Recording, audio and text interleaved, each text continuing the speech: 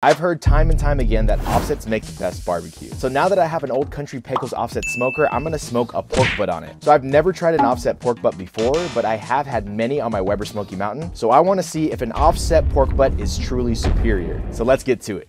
So I have a boneless pork butt here from Costco, and boneless pork butts are kind of annoying because they don't have that bone that holds it in place. So when you're cooking it and you're moving it around, you're wrapping it, it tends to kind of fall apart a little bit if you're not careful. But unfortunately, Costco only sells boneless pork butts, but that 2-pack deal at Costco is hard to beat, man. So not much prep for these pork butts, just have to score the fat cap and then it's ready to go.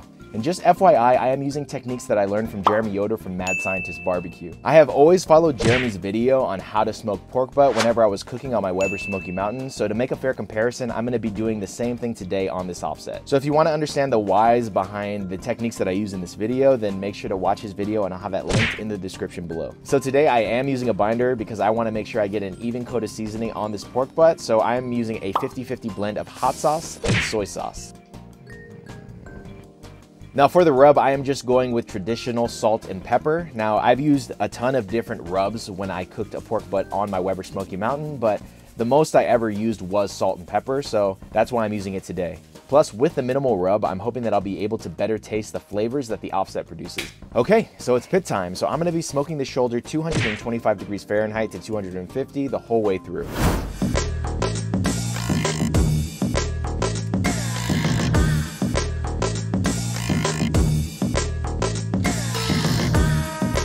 So the cool thing about Weber Smoky Mountains is they're super easy to use and they're also very versatile. As you can see, I'm actually using the bottom of my Weber Smoky Mountain as a fire pit because it is windy and cold here in Tennessee. So I love the taste of pork shoulder on the Weber Smoky Mountain. And when I first started barbecuing, it was one of my favorite things to smoke.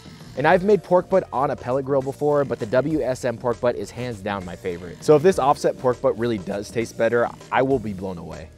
So 3 hours into the cook and I am just spraying the sides with apple cider vinegar, trying to make sure that nothing burns while we wait for the color that we want and also for that fat to render. And along with that, I have just been trying to manage a clean fire, and what has been really helping me out in this cook with that is this cast iron fire rack that I got from Tractor Supply for 25 bucks. So a big shout out to Raleigh Smoke for suggesting that I make that purchase. He has a lot of great videos on his channel featuring the Old Country Pecos smoker, so make sure to check him out and I'll have a link to his channel in the description below. But burning a clean fire is one of the major differences between a Weber Smoky Mountain and an offset smoker. So to make the smoke clean, I am constantly trying to pick the right splits, wait for them to catch, and arrange them in a way that it can get maximum airflow. It can get tedious, but from what I hear, that thin blue smoke is what gives meat that distinct flavor when smoked in the offset. So when I first started barbecuing, I thought thin blue smoke was the only way to go when you're cooking on the Weber Smoky Mountain. But now that I have some experience with an offset smoker, I just don't get how you could possibly get thin blue smoke in a Weber Smoky Mountain. Because when I use the Weber, I would bury my wood chunks underneath the coal, and I would also use the minion method, which basically slowly burns the coals. So with the method I was using, I would think that the wood chunks would have a lot of trouble getting airflow to them since they're buried underneath unlit coals, and I doubt the fire basket was even hot enough to burn the chunks cleanly. But I don't know, none of this is research, this is just all based on my experience, so let me know in the comments if you do have some insight. Can you get thin blue smoke in a Weber Smoky Mountain, and how? Okay, so it's been 7 hours and the fat has completely rendered. The bark is looking absolutely fantastic and this pork butt is ready to wrap. So I'm just using foil for wrap just to help me push past the stall and finish this pork butt. And I'm just gonna stick this pork butt in the Traeger because it's already wrapped, so it's not gonna get any more smoke flavor, and more importantly, I'm cold and I don't wanna be out here anymore. I have never done a cook on this offset more than like 4 hours, so I'm completely wiped. Managing a real live fire is no joke. But because an offset is fueled just by wood versus a Weber Smoky Mountain that uses mostly charcoal and a few wood chunks, I am expecting a pretty distinct taste difference, especially in the smokiness on this pork butt. Okay, so it took 8.5 hours to cook this and I let it rest for about 30 minutes and we are ready to try it. So let's get this thing opened up.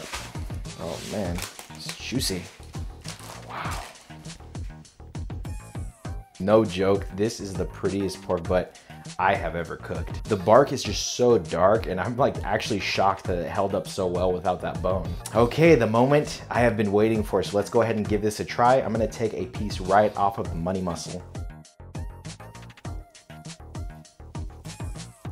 Oh, So there is a lot of steam coming off this pork butt, so I am gonna try this piece, but I'm gonna go ahead and let the rest of it rest so that it doesn't dry out super fast. So the thing I noticed is that the way that this pork butt shreds, so on my last pork butt that I made in the Weber Smoky Mountain, I really tried to push it and get that really nice dark bark, but what ended up happening is that the meat kind of got like mushy, but as you can see here, sorry, oh, lost a soldier. No! Just nice. Oh my gosh, I'm losing all my meat. Just nice shreds of meat. Nothing mushy, still juicy. Well, only one thing left to do. We gotta taste it, so cheers.